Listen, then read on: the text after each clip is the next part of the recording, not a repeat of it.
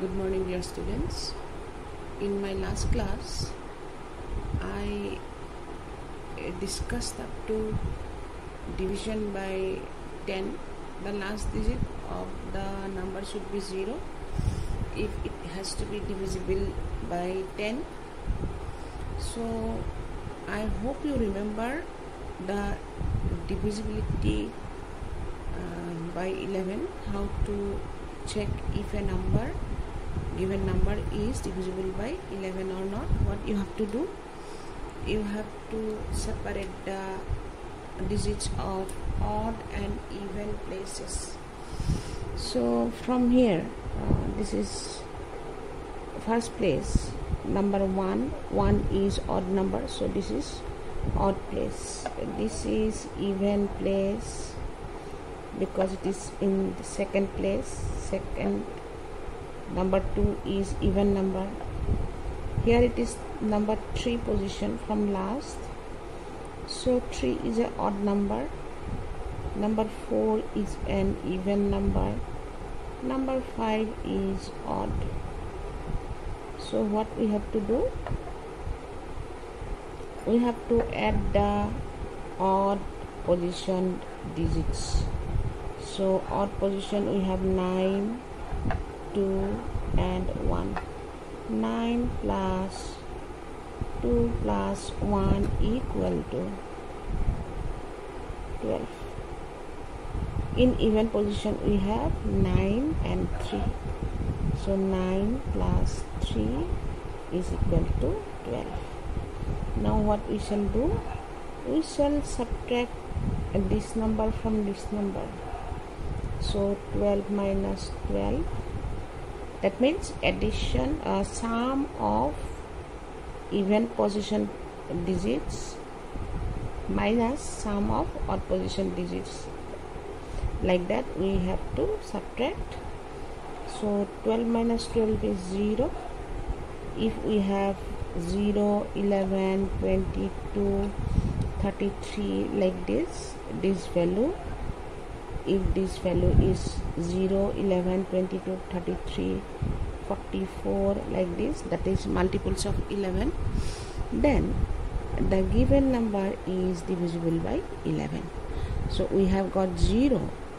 Therefore 13299 is divisible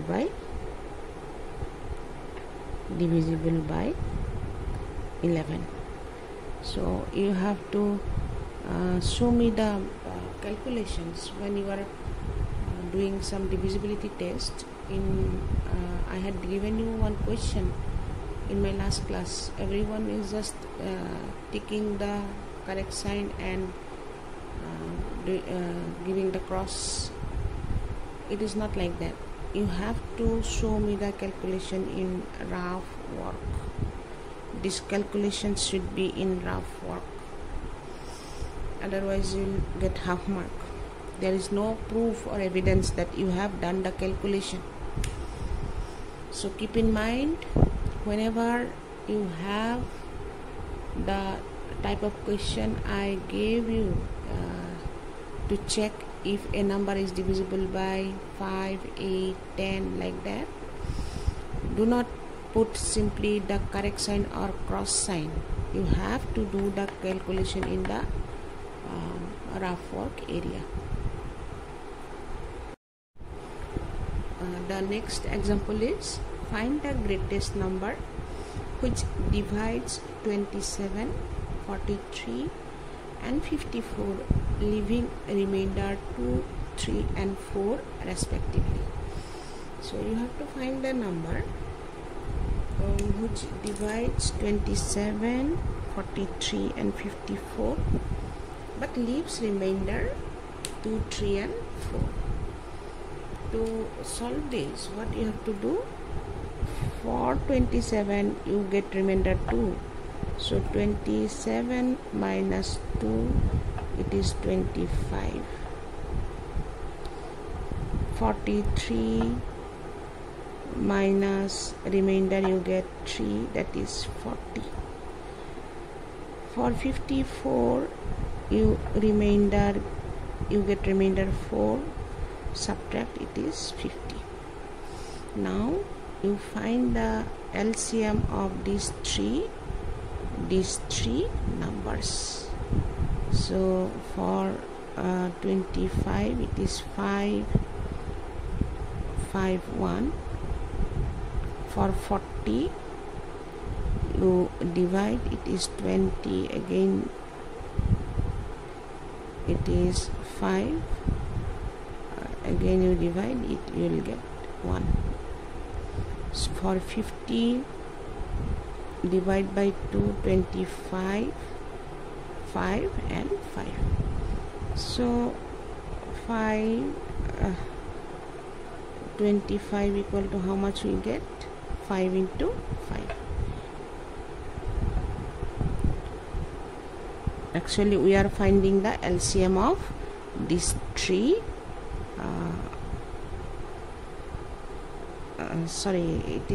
we are finding the HCF of these three numbers.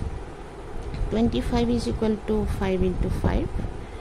40 is equal to 2 into 2 into 2 into 5.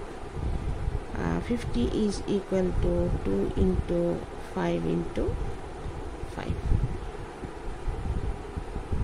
So we have to find the greatest number which divides all the three numbers, leaving remainders 2, 3 and 4.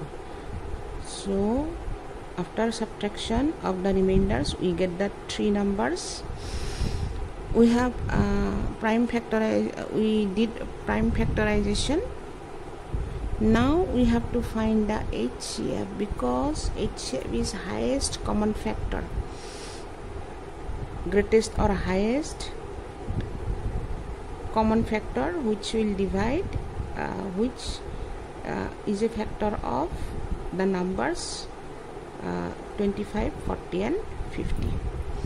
So HCF is what? The common factor of all the three numbers, that is 5. We do not see any common factor after 5, so it is 5. Therefore 5 is the greatest number which divides 27, 43 and 54, leaving remainder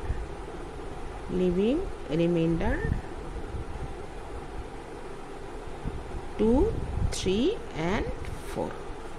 Just like this you have to write the sentence. I do not have space, so I am writing like this. So if it is greatest number by which divides, then you have to find the HCF. If it is the least number or the smallest number and all the three numbers is divisible, then that is LCM. You have to remember the trick. You may get some questions like 7 into 2 is 14 and 7 into 5 is 35. For 14 and 35, show the relationship between LCM and HCF. What was the relationship for LCM and HCF? I have two numbers, 14 and 35. One number is 14, the other number is 35. 14 is equal to 2 into 7. 35 is equal to 5 into 7. Therefore, what is their HCF? HCF is 7. You can see LCM is the common factor, that is 7. into the longest chain of 2, longest chain of 2, longest chain of 5. So it is equal to 7 into 2, 14 into 5, 7 into 2, 14, 14 into 5 is 70. So it is LCM equal to 70. So HCF of 14 and 35 is 7. LCM of 14 and 35 is 70. So what is the relationship of HCF and LCM? The product of the numbers, that means 14 into 35 is equal to HCF. HCF is 7 into LCM is 70. So it is HCF and it is LCM. Product of the two numbers is equal to HCF into LCM. If it is true, then we can prove the relationship. Let us check now. 35 into 14, 14 into 5 is or you can do in the long multiplication. 4 into 5 is 20, 4 into 3 is 12 plus 2, 14, 1 into 5, 1 into 3. If you add 9, and it is 490. So the product of the numbers, these two numbers, we got 490. Now LCM into HCF equal to 7 into 70, that is 490. Therefore product of the numbers equal to HCF into LCM. We have proved this equal to this. The HCF into LCM of the numbers is equal to product of the numbers. We have proved 490 we have got for this, 490 we have got for this. This way you have to solve in your exam. I have done it in something messy it is, but in your copy you write nicely. It should be neat and clean. I hope you will be able to do solve this type of questions. One more question. The product of two numbers is 125 and their HCF is 5. Find their LCM. Just now I described that a product of two numbers is equal to HCF of the numbers into LCM of the numbers. So product of two numbers, what is that? That is 125. So in place of product of two numbers you write 125. In place of HCF you write 5 into LCM. We have to find. To find the LCM, what we have to do? We have to divide 125 by 5. If we divide 125 by 5, what we get?